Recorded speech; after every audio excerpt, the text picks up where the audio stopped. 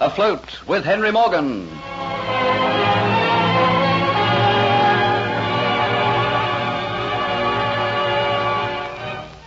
Dolores Pizarro, masquerading as Antoinette de Lacy, makes Geoffrey Hunter fall in love with her, so that she can get from him the secret to Henry Morgan's plans.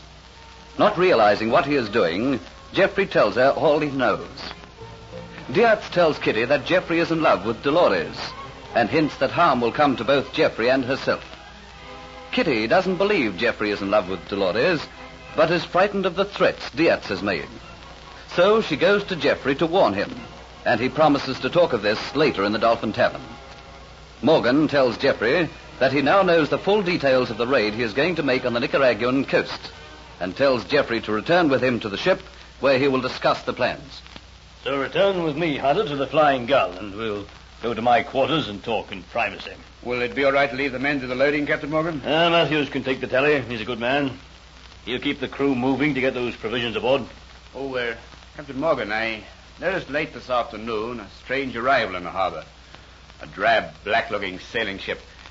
It dropped anchor over there, but I doubt if you can make it out in the darkness. I know, lad. I saw it myself. She's from London. London, eh? Yes, but she's not many happy sailors aboard. She's a convict ship, full of poor devils come to sweat their hearts out in the swamps in the heat of Jamaica. Poor devils. You take the plight of convicts and slaves very much to heart, don't you, Hunter? Yes. I hate the very sound of bond servant or slave. You'll soon get used to them sailing with me. After a raid, I usually bring back a few hundred Spanish slaves to be sold here. There's money in it. I want no proceeds from that sort of buccaneer. Don't worry. That's my own personal little game. In 12 months' time, I'll warrant you'll have forgotten your fancies.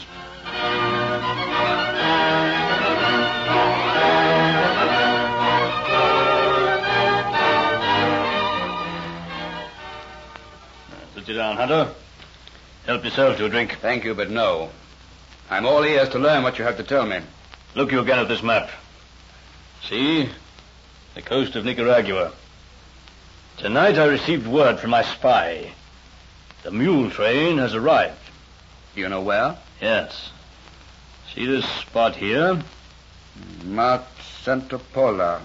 That is where we go. But, Captain Morgan, that's not a coastal town. Why, it's inland. You couldn't make a raid in a town which is not on the coast. Your men are seamen, not soldiers. That is where the treasure is, and that's where we're going. But to take seamen off a ship and expect them to fight like soldiers, why, they'd be cut off and wiped out. You've not looked closely at the map, lad.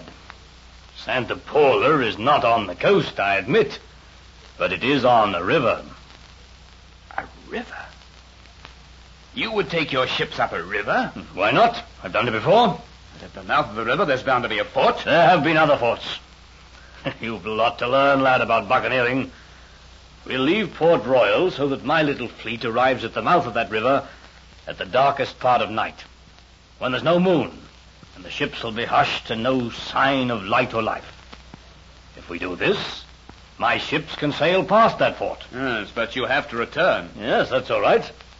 Santa Paula is only a matter of 3 or 4 miles up the river, and it is deep and wide. They'll not expect an attack.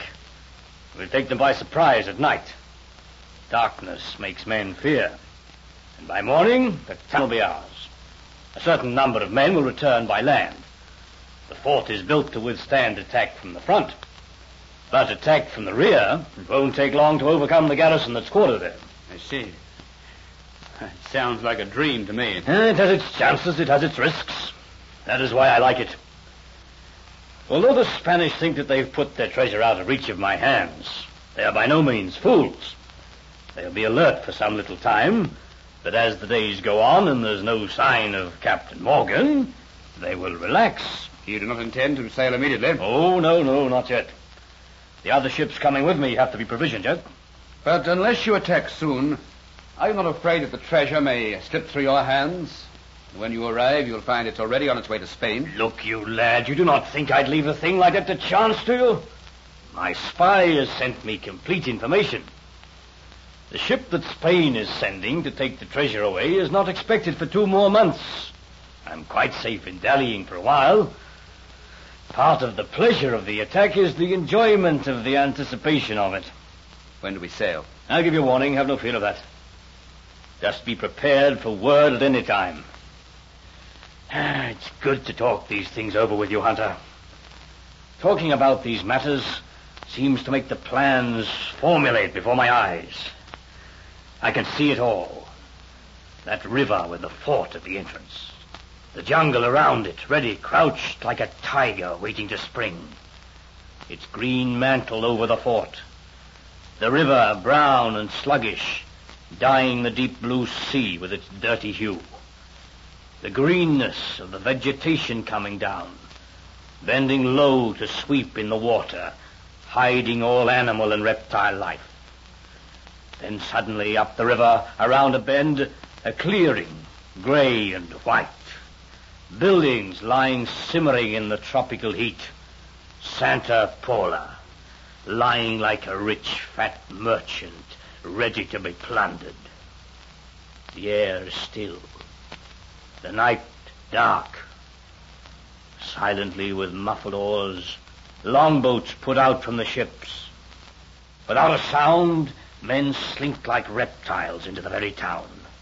Then suddenly the air is rent with shrieks. From a dozen quarters comes the sound of fighting men. The Spaniards struggle from their beds, drunk with sleep, to defend themselves and their worth, to no avail. Oh, I am dreaming, Hunter, and there's still work for you to do. I'm lost in your dreams, too, Captain Morgan. What instructions have you for me? The provisioning of my other ships. I require other signatures from Sir Thomas Motford. You'd best take off tomorrow evening and go and get them for me.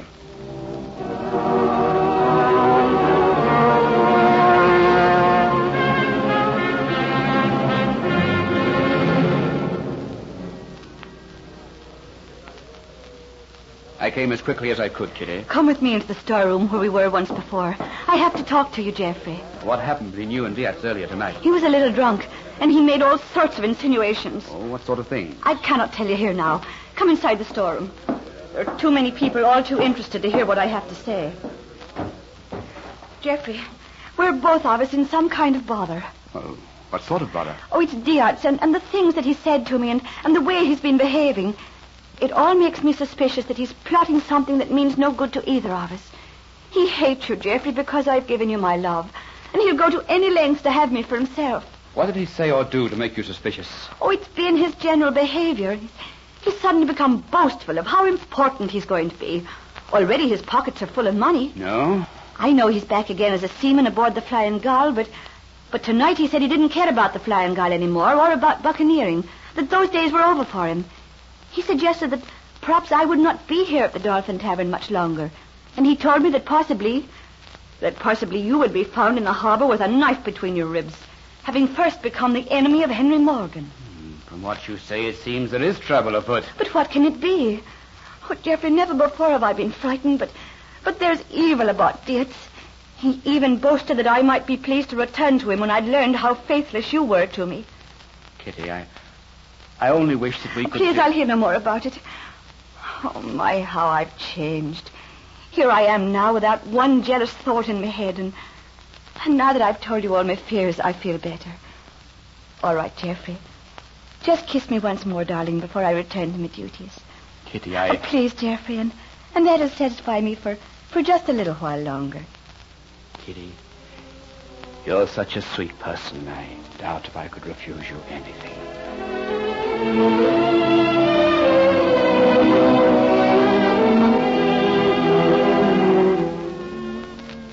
I have some papers here from Captain Morgan which require the signature of Sir Thomas. Very good, sir. I'll see to it right away, sir. Did I hear you talking to someone at the door, Peter? Yes, ma'am. This gentleman's from the Flying Gull, ma'am. And you keep him waiting at the door. Really, Peter, you deserve a whipping. Surely you know by now that Mr. Hunter is a friend of mine. Sorry, ma'am. I am so sorry, Geoffrey. Well, that's all right, Antoinette. All right, Peter. What are you waiting for? You may go. Very good, ma'am. I have been waiting for you, Geoffrey. When I learned from the message that you were coming, I wondered how I would fill the hours in. I've been wanting to see you all day. I hoped that I might slip away from the ship and see you, but Captain Morgan has kept me busy. But business papers have brought us together again. And with all the activity, surely it won't be long before you will be saying goodbye to me. I don't care to think of goodbye. But please, Geoffrey, we cannot talk here in the doorway. Come through the French windows into the garden. The perfume of a tropical night will always remind me of you. Do I mean so much to you, Geoffrey? So much the parting is going to be almost unbearable. I was right, Antoinette. I should never have fallen in love with you. But it has meant so much to me. Come with me into this arbor. The shrubs hide us from the eyes which might be prying from the house. You sound so sad tonight, Geoffrey. As though it were goodbye. It might be goodbye. The times I will see you again are going to be very few. Captain Morgan told me to be prepared to sail at any time now. Then he has the news he has been waiting for? Yes. And it is dangerous, isn't it, Geoffrey? Oh, I can see by your face. I think the scheme is crazy. How Morgan thinks he can sail a ship up a river past a closely guarded fort, sack a town, then return to sea safely, I do not know. He's going to do that? Since you told me about it, I have been looking at the map of Nicaragua. There must be only one town on the river which is big enough to hold ships. That one town is enough. I don't see us being successful. Morgan is relying solely on the surprise of our attack. He expects Santa Paula to fall into our hands overnight. We'll then send men to take the fort from the rear. Oh, but Antoinette, don't let's talk on these things. I've only a few short hours left with you. Oh, how heavy is my heart. Hold me in your arms tightly and kiss me. Kiss me, Geoffrey, and tell me that you love me. I do love you, Antoinette. I love you with all my heart. There's no denying it now. Oh, you are so wonderful. Oh, but come, I must return to the house. Sir Thomas, he will be wondering what has happened to me. Take my arm, Geoffrey. If I return to the house, does it mean I must bid you good night? No, of course not. Now, do you believe me, Kitty? Oh, that he should have done this to me. It would seem I'd been mistaken in you, Dietz.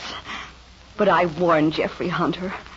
I warned him to beware if he played me false. Very well. We shall see now. We shall see. Geoffrey is now caught in the trap, and with Kitty's love turned to hate, will she try to destroy him? Listen to the next episode of Afloat with Henry Morgan.